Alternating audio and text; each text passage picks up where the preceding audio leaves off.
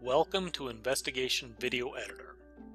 This video tutorial will walk you through exactly how to add video from multiple cameras, make sure the videos from those cameras are synced, take pics from that video, simple editing techniques, and exporting. Let's get started. The best method to ensure a successful project is to create a master folder on your computer for which to add all of the surveillance video to from all of the different cameras that were used on surveillance. In this master folder, we will save the IVE project, Pics, and the final export. When working within IVE, it is best to add video from the computer. It is not recommended to add video into a project from an external device, such as a camera. I already created a master project for this surveillance file on my desktop and labeled it Smith 1234. Two cameras were used on surveillance for the Smith file, a primary handheld one and an internal covert camera. Therefore, I created a folder for each of those cameras, and to keep it simple, I labeled them 1 and 2. If other investigators worked on this file and 3, 4, or 5 other cameras were used during surveillance, I would create folders for all of those cameras in this location as well. From my primary camera, I transferred all of the video for the Smith file into the 1 folder. I then transferred all of the video from my covert camera into the 2 folder. Now that all of the surveillance videos are transferred from the cameras and present on the computer, let's open IVE.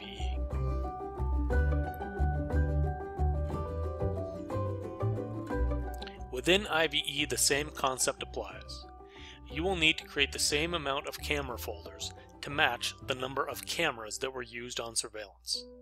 As a default, a camera 1 folder is already present, and as I used 2 cameras for the Smith file, I need to create another one. So I press the Add Folder button, and there is the camera 2 folder. If 3, 4, or 5 different cameras were used, I would create the same amount of camera folders in IVE to match the number of cameras. Now we must add the video from the 2 cameras into the appropriate folders within IVE. To keep it simple, I will add the video from the 1 folder into the camera 1 folder in IVE, and the video from the 2 folder into the camera 2 folder within IVE. There are 2 methods for importing video into IVE. For camera 1, I will demonstrate using the Add Files option. This method allows you to select individual video clips from a folder and add them into a project. To do this, I click the Add Files button at the bottom of the camera 1 column, find the Smith 1 folder on my desktop,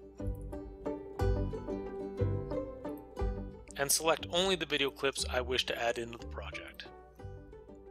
Click Open, and there they are, processing for camera 1. For the second camera, I'm going to use the Add Folder option. This method allows you to easily add the video contents of an entire folder. At the bottom of the column for camera 2, I select the Add Folder button, and when you are using this option, video clips will not show and folders appear empty. This is because IVE is just searching for folders and not files. You just need to highlight the folder, not open it, and press the Select Folder button. And there. All of the video contents that were in folder 2 are now added to the project. Now that all of the video is processing, I'm going to save the IVE project within the Smith master folder.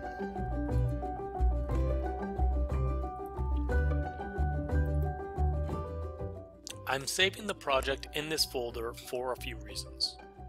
One reason being that if I ever had to reopen this project, IVE would open with all of the video in the correct camera folders. The other reason is that we are going to capture pictures from the video during the editing process, and IVE will automatically create a folder and save those pics in that folder in the location where the project has been saved. I am now going to pause the tutorial video while the videos process. All of the video has processed successfully. We must make sure that the video from both cameras are lined up correctly in the project. To do this, I'm going to check that the video from the covert camera is in the right place. I find the first clip from the covert camera in the reel section. I then go back one video clip, and I see that that is a video clip of my subject walking into a store. The next clip is the covert clip within the store, so I know that they are lined up correctly. If they were not lined up correctly, I would have to adjust the time from one of the cameras so that they were. There is another IVE tutorial video on how to sync your video. There are a few purposes as to why you should add the video from one camera into its own folder within IVE. One of them being that some video already has the timestamp on it. If this is the case, the one that IVE provides is not required and needs to be removed. To do this, simply uncheck the TS box for that camera folder. This will leave the timestamp on for the other video that requires it, and remove it for the video that does not.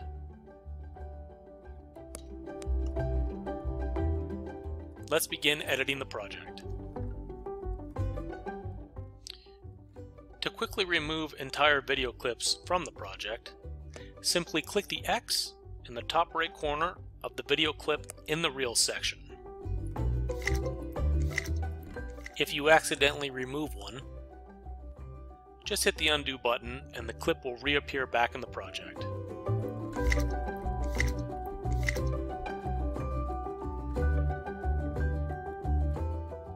The simple editing technique for IVE is to use the mouse to pull the icon through the skim bar at your desired speed so that you can view the entire video clip quickly, searching for sections you want to remove. With your keyboard hand, use the S button to step backwards frame by frame, or the F button to step forward frame by frame. These buttons will help you find the exact spot you wish to split the video or take a picture. The A button will split the video, and the E button is used to capture a picture.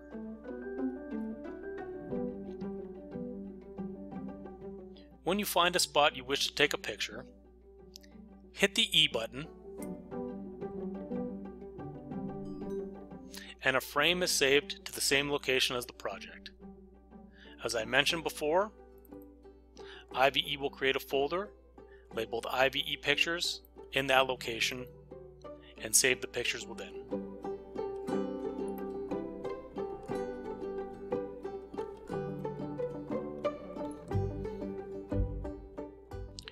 The video taken on the primary camera looks good. However, there are sections of the covert video I want to remove. For the first covert clip, at the beginning, there is a section of the video where the subject is not observed, and I need to isolate it and remove it from the project. I will use the skim bar, searching for the subject, and then using the S and F buttons, I will find the exact frame to split the video at and isolate the unwanted section. Watch the video clip in the reel section as I hit the A button and split it. I can now delete the first portion of the video clip that contains the section I do not want. I continue to pull through the video, watching the portion I now wish to keep in the project, looking to see if there's another section I want to remove. As the camera pans away from the subject, I wish to split the video at this point and remove any section where they are not in view. Using the S and F buttons to find the exact frame, and then hitting the A button to split the video at that point. I search through the rest of the video clip, making sure there is no other sections I wish to use, and as there are none, I remove that portion from the project. For the second covert clip, it again starts off with a section I wish to remove. I pull through the video and then use the S and F buttons to find the exact frame at the end of the unwanted section. I hit A, split the video clip, and delete the unwanted section from the project. I continue to pull through the video now that I wish to keep in the project. Stop to take a pic with the E button, and then continue to pull through. As my subject disappears around a corner, I split the video clip, search through the remaining part to see if there's any video to be used, and as there is not, I delete it from the project.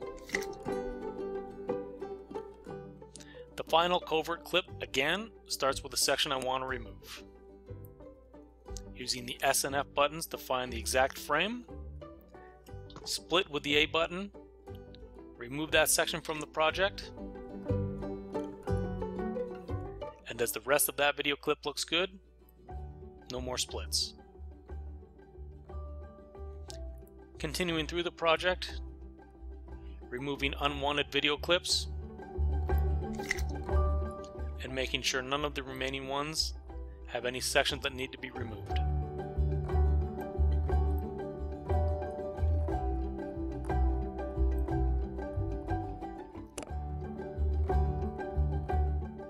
Okay, I am satisfied with this project. The video from the two cameras are synced, the timestamp is correct for both cameras, I removed all of the unneeded clips from the project, cut out the unwanted sections of the video, and took pics. It is now time to export. Hit the Export Project button at the top of the screen. A window will appear reminding you to remove the timestamp from the video that does not require it. We did that so we can proceed to the Export option window. The default settings for an exported project are MP4 format, Full HD, and the location is where you saved the IVE project. Once you click the Start Export button, IVE will save the project one last time, and it begins the exporting process. And there you have it. Once it is done, you can play the video. Thank you for watching. And if you would like to see a tutorial video made for any feature or procedure of IVE, don't hesitate to reach out to us at team@investigationve.com. Thanks again.